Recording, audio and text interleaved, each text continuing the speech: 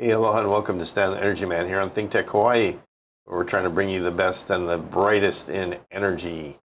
So today I'm going to start off a little bit different. A lot of people talk about diversity and thinking and diversity in all kind of ways. And most people, when they hear the word diversity, they think of either racial diversity or religious diversity or maybe gender diversity and things like that. But Stan the Energy Man thinks of right brain, left brain.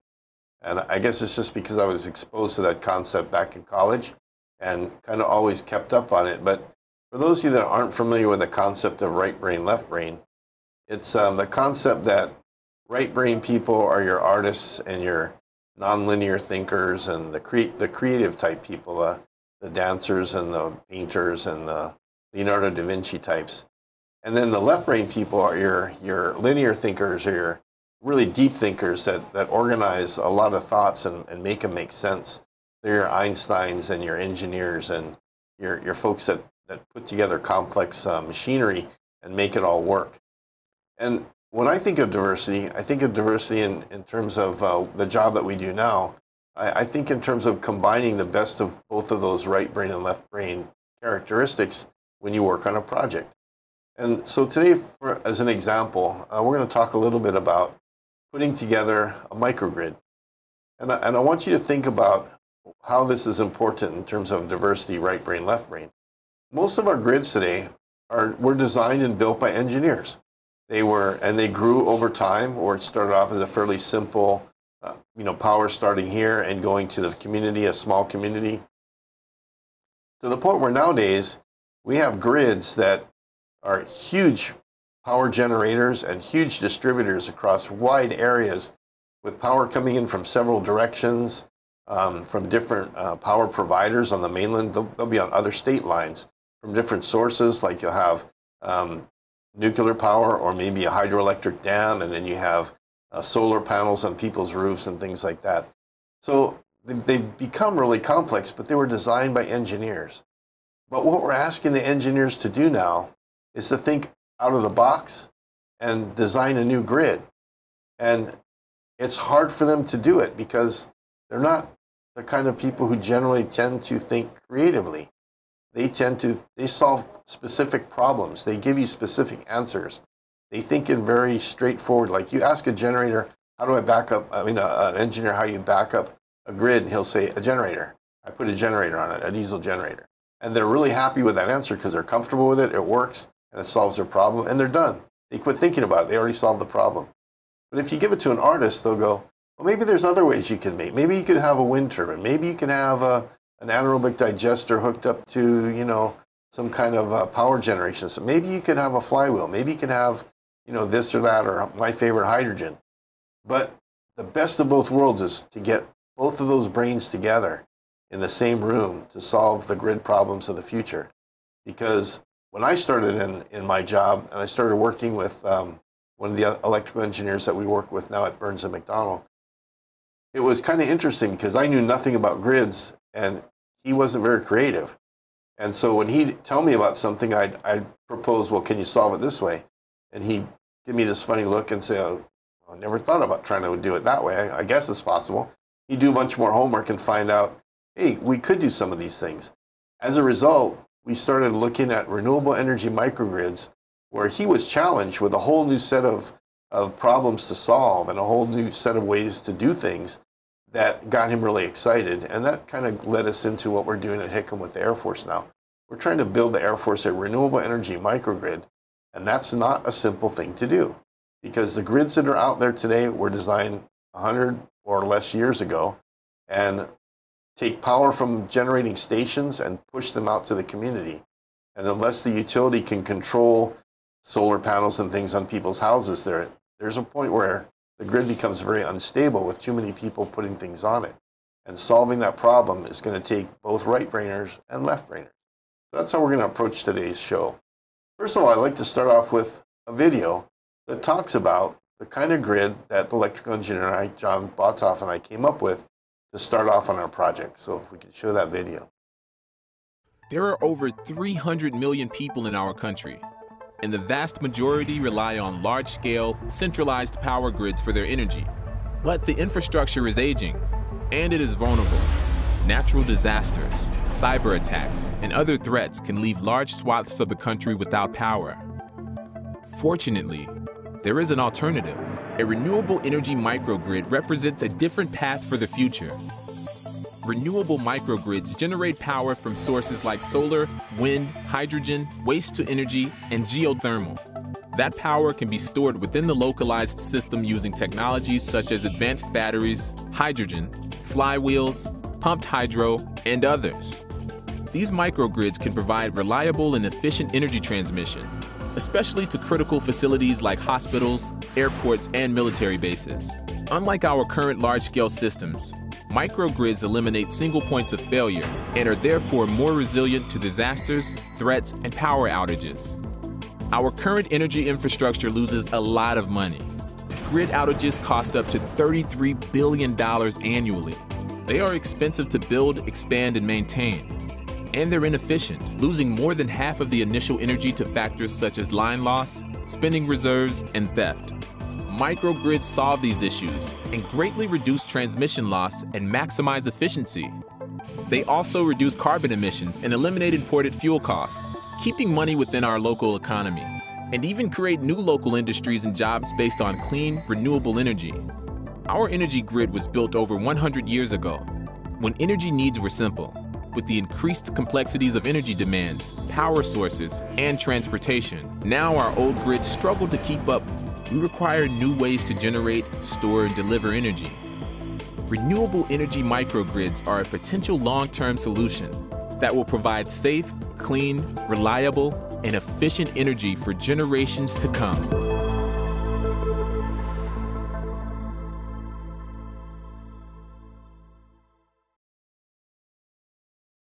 So that was a video that we had put together here at HCAT to explain microgrids as we envision them, and that product was actually the baby, the birthing of Burns and McDonald's John Botoff and I, when we thought about how we wanted to make this grid work.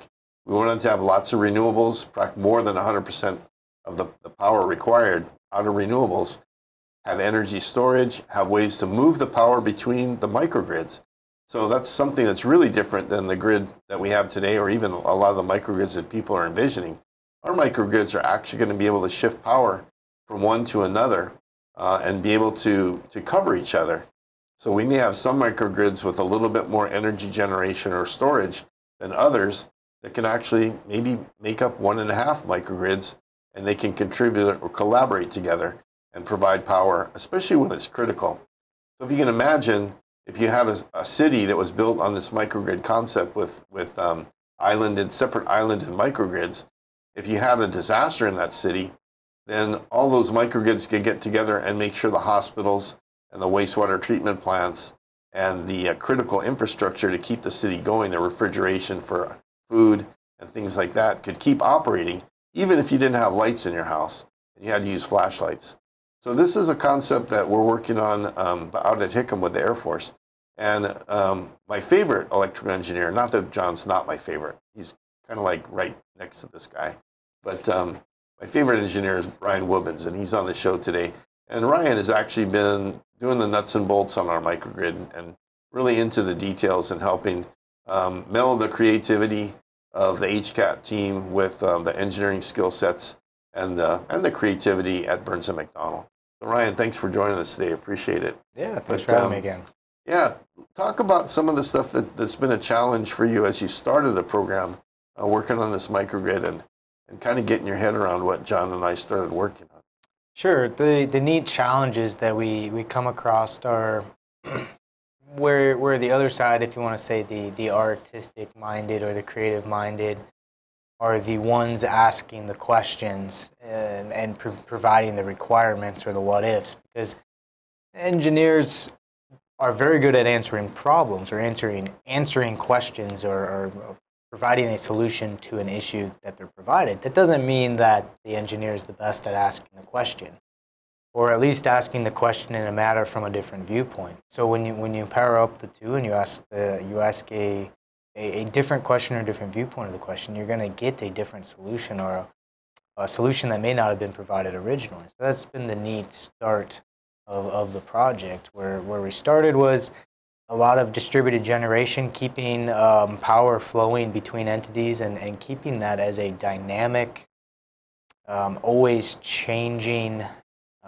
problem. As time continues, if you're in a microgrid scenario and you decide, you know, this isn't really my most important place that I need my energy to be placed right now. It actually, at this very instant, my energy is best used in a different location. Now I'm still within my circle, my bubble of influence, but what if I want to change it? And think, okay, well, we can do that. We can add some variables in here to change it dynamically. And you say, well, but I don't have enough. You don't have enough power to do that. Okay, well, I got power over there. Why can't you just move it? And then you go back to the engineers, like, okay, well, yeah, you do have power over there, but here's why or why not you can move it, so to speak, over to that other location. So the questions being asked from your side and from the Air Force side are great in ways of providing a little bit different or unique solution on the engineering side. The big questions are moving power around dynamically and changing that as time continues. Setting it up at the very beginning is rather simple, but having that change and instantly see that change on the other side within an automated system, that's been a fun solution to provide. Well, you mentioned automated system. Has one of the solutions or one of the tools that's helped you solve the problem been the advancement in computers and automated switchgear and things like that? Have they been able to help you bridge that gap to be able to adjust the grid and changes on the grid fast enough to where the grid can stay stable? Yeah, absolutely. Our tools or our arsenal of devices that we can use to provide solutions are advancing at an extremely fast pace. As the world of smart grids is developed and pushed further and further, we're able to use those components in our microgrid because we're doing a lot of the same things. You're in a smart grid, you're providing a lot of capabilities, whether they're automated or manual, but they are decisions that are performed remotely to have an impact on a grid. And in a microgrid scenario, it's a lot of the same decisions that you're making. You're using a lot of the same components, maybe a little bit different. Maybe your algorithms or your logic that you're programming is a little bit different, but the components need to have the functionality. That advancement happening in the industry on smart grid and grid modernization absolutely enables the microgrids to be more autonomous and have a lot more capabilities.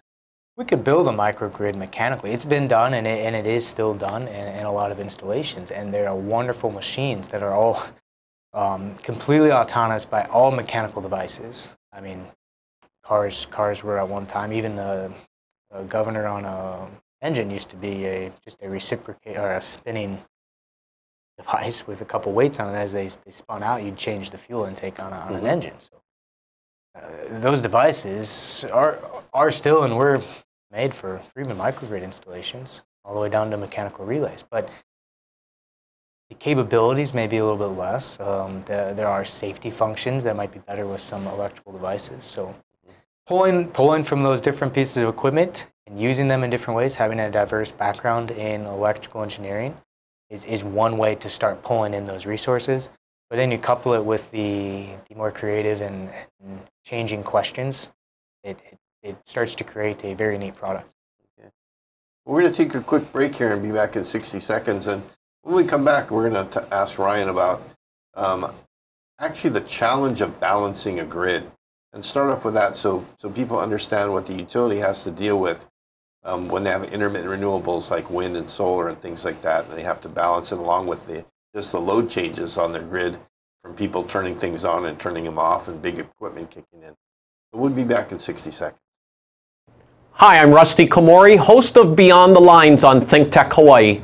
My show is based on my book, also titled Beyond the Lines, and it's about creating a superior culture of excellence, leadership, and finding greatness. I interview guests who are successful in business, sports, and life, which is sure to inspire you in finding your greatness.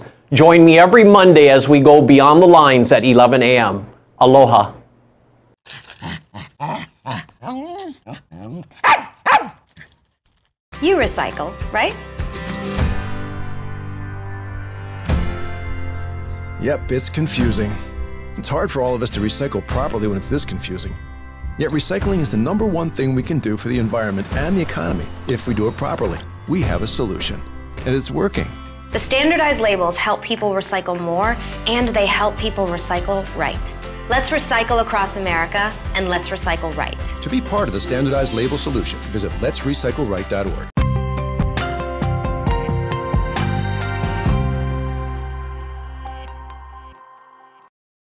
Hey, welcome back to Stan Energy Man. Again, on my lunch hour, at least for the next month or so. After that, it might be on my own time, which is good, because then I can spend more time down here at ThinkTech. Maybe I'll even get on the Trump show with Jay and those guys, and give them some opposition forces on the other side of the table. Anyway, we got Ryan Wubbens here from Burns & McDonnell, and I asked him to start to talk a little bit about the challenge that Hawaiian Electric or any public utility has balancing their grid. Because to most people, that's a big mystery. In fact, I've even had people come up to me and say, oh, that's just a bunch of baloney, the utility's making excuses. But it's not. There's some serious challenges, especially as we absorb more and more solar power and wind power on our grid. So Ryan, can you kind of give a quick answer, a non-engineering answer to the non-engineers out there on how this duck curve and power issues work with the grid? Duck curve, reverse duck curve. We got a lot of names that we can talk about, but the electrical utility grid is the most incredible machine of last century and this century. It is the most advanced machine that we have. Some could say that what the internet has done is a machine of its own, but the grid still is highly complex, and it is a very sensitive device. Where if you were to think of a market, think of like a grocery store where you have a product and you're going to buy a product. From the grid, it's very much the same in the sense that I need a kilowatt. I'm going to go buy a kilowatt. And at that point, the similarities stop. The grocery store has a system of storage. It has a place where they're going to, okay, let's bring the product over here and set it down on the shelf, and you can go and consume that product as you want. The grid, it is at all times an instantaneous, to the speed of light. Yeah. I mean, it is basically so there's a stock instantaneous. putting stuff back on that grid shelf every second. Every Nanosecond. 1/60th of a second. Yeah. I mean, it is down to nothing. I mean, for how instantaneous that is, especially for where we're talking here. That exchange, you turning your light switch on, has an instantaneous request to go buy that extra kilowatt from the utility, and the utility provides that at that instant. Now that you get sized enough, when you're bigger and bigger and bigger, you can handle these small variances a little bit better. But as you're smaller and smaller, those dynamic changes, that balancing act becomes even more so critical. So when we're talking these islands, it absolutely is a difficult equation to balance out every exact instance in time. And that kind of explains why when you have an island-wide power outage like we might have here after a hurricane or something, you don't just turn HECO back on and everybody's power comes up right away. It's a long process because they have to bring pieces at a time in till it's stable, and then bring the next piece in till it's stable, and then bring the next piece in till it's stable, until the whole island's back up. You can't just flip the light switch. And to put it in real basic terms, it's like if we could get everybody to go home and sit there and turn on all their light switches at the exact same instance, that would be a huge problem for HECO. Absolutely. One switch at a time, a couple here and there, not a problem. But if we could somehow synchronize a bunch of people hitting the grid with a power surge at one time, it'd be like everybody flushing their toilet at the same time. We could overwhelm the system. And in some senses, that's what we're concerned about with cyber warfare, is somebody coming in and artificially manipulating the system and making the power plant believe there's either a big surge or a big drop or a big something, and making the whole grid react to it until it actually physically destroys itself, trying to keep up with the changes that the cyber guys are saying are happening. Yeah, from a cyber perspective, that would be, from a cyber terrorism perspective, that's your goal, is to provide that long-term damage. That issue of turning all the lights on at one time, you have to have this reserve, this very quick reserve ready to give all that power to make that instantaneous transaction happen. That same theoretical instance of turning all your light switches on, if everybody had solar on their house at one time, it is the same thing of a big cloud hitting the island. So that cloud comes over and your solar decides to stop because it doesn't have the sun. It is the equivalent of everybody turning their lights on. That's where we start to get these issues where the utility is trying to provide this reserve of energy. When I say reserve, and yet I told you it had to happen instantaneously, they are similar. We have a little bit of time where we can start ramping up a generator and provide an instantaneous transaction, so to speak. But it does create you a little bit more inefficiency in your system. So sure, because you're running a generator all the time just in case you need it. Just in case you need it, so you can provide that instantaneous. So now that solar that everybody put on might cause us to be a little more inefficient. Does that mean that we're going to cost more or less? That's debatable in another conversation. But that's why that transaction is very important, and that's why the discussion with how much solar can we provide, it's a complicated answer. It's just not trying to stop adding solar just to stop it. It's a delicate equation that needs to be looked at as over time. Utility's been doing a good job of monitoring that. We have the same problem in microgrids. If you want to produce a microgrid with a lot of solar, we're the same problem. We're actually that problem where I said we're going from the mainland, providing that instantaneous transaction to these islands, and that's more difficult. And you get to a microgrid, it is more difficult as well, but there's a scaling issue where maybe I can know exactly what everything, all my power is. Maybe I have more control. It costs less to make a microgrid a very modern grid, to make that smart grid today. If Oahu was extremely modern with all the bells and whistles already, which is impractical to think from a cost standpoint, but if it was, it would be a lot easier to deal with these changes. So from the microgrid, we bring in a lot of higher end components, modernize the distribution within, and then your capabilities go up, and you start to deal with these issues. So one of the key components there is storage, energy storage. So you have to, be able to generate the power that you need for that area, but then you also need to be able to cover those surges and changes. And then you also have to, especially if you have a lot of solar, at nighttime the sun ain't shining. So you have to be able to literally provide all the power that your customers require at night. If you've got solar, you've got to have some kind of storage. So what are some of the storage options and reaction options that you have that you're looking at on the microgrid? Sure. So even here at Hickam, we have a lot of solar because the return on investment is so great here in Hawaii as far as solar goes. We don't have the sun at night. We also sometimes lose the sun during the day. So we got to be prepared for a few different things on an energy storage perspective. We want that short term, maybe the cloud hit, maybe we started up a big machine and it's going to draw a lot of power. We need something right now. Give it to me quick. A generator is great, but we're trying to get to that next level of 100% renewable. So when you get to those 100% renewable devices, what's providing you that instantaneous, that very short-term energy supply? Flywheels were in the equation one time to provide that very quick, short-term energy boost. Lithium-ion batteries can be provided to provide that very short, quick boost of energy. It depends on the battery chemistry. I mean, lithium-ion can be built to be more of a deep cycle type as well. So how you build your battery and the different chemistries, you can get a very short term or you can get a very long term. When you go to the long term, we've really started to push the envelope on what hydrogen can provide for long-term energy storage. A microgrid is great for a 5-minute outage, but it can prove life-saving if it can go 7 days. 2 weeks, 30 days. Especially here on an island. Especially here on an island. If something were to happen where we can't receive oil or diesel to the island for an extended amount of time, that can be very detrimental to our capabilities to keep the grid operational. 100% renewable microgrid, in any instance where you're creating and consuming all of your energy within your boundary is incredible.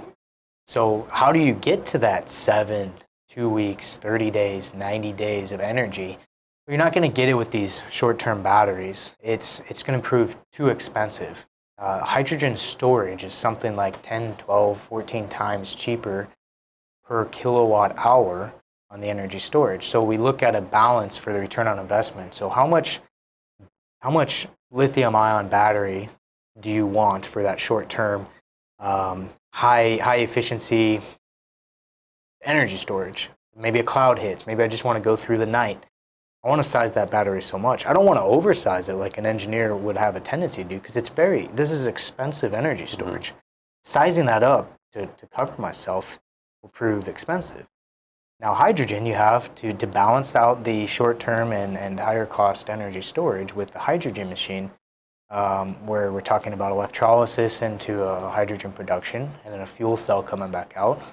Cheap kWh, our time, our energy reserve. I'm not including all of the components. Battery has an inverter, not including that. Hydrogen has our electrolysis and our fuel cell.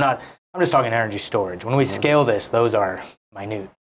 So in this case, find the balance between downsizing your expensive storage and increasing your long-term energy storage, and improve the concept of energy resiliency at 100% renewable. What do you want? Do you want 30 days of resiliency or of energy storage renewable? You can prove that with bringing together these different generation assets and these different storage assets. So another thing that actually a lot of folks don't think about when they're talking to the grid or speaking about the grid is, when you do have those fluctuations from solar, but you also have overgeneration from solar. The grid tries to function at a base load where they can operate constantly. But sometimes you can actually get too much solar, and it doesn't pay to tune the generators down to absorb all the solar. So the electric company will do what they call curtailing. They'll say, all you solar panels just have to stop for now. We're going to tune you down and just keep our base load power going the way it is. And then, but that power is wasted.